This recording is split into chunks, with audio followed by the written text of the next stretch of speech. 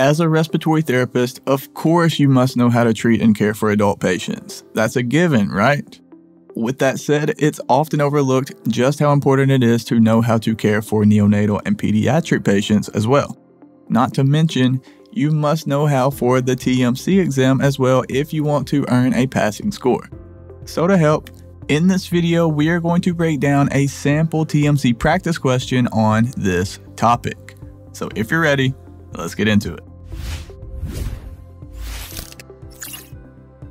An arterial blood gas sample has been ordered for a newborn infant and the physician has specifically requested arterialized capillary blood. Which of the following is the best site to obtain the sample? A. The fingertip. B. The tip of the toe. C. The lateral area of the heel. Or D. The earlobe. Do you know the answer? Let's break it down. To get this one correct, you simply just needed to know that the lateral area of the heel is the preferred puncture site when collecting a capillary sample in infants. Which means that yes, I just gave away the correct answer, but let's break it down further. You could potentially use the infant's fingertip, toe, or earlobe if the lateral heel puncture is unsuccessful, but these are not the preferred sites. The heel is the preferred and typically most effective site to stick in infants. Also note that after you puncture the heel, you should wipe away the first drop of blood and observe for free flow before collection. You do not need to squeeze or milk the puncture site. Here's another important thing to remember. Capillary samples are useful only for assessing the infant's acid-base status, not their oxygenation status. The pH and PaCO2 correlate well with arterial blood. However, the PaO2 does not. So the acid-base parameters from capillary blood correlate well with arterial blood, but the oxygenation parameters do not correlate well.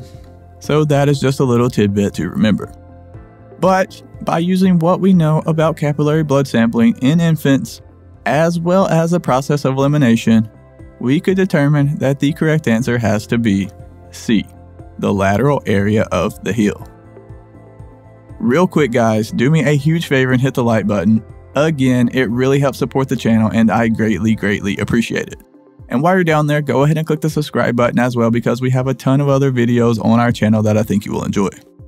Well, what'd you think about these practice questions? Was it helpful breaking them down in a simplified way? I hope so, and as I always say, definitely try to go through as many of these as possible when preparing for the TMC exam.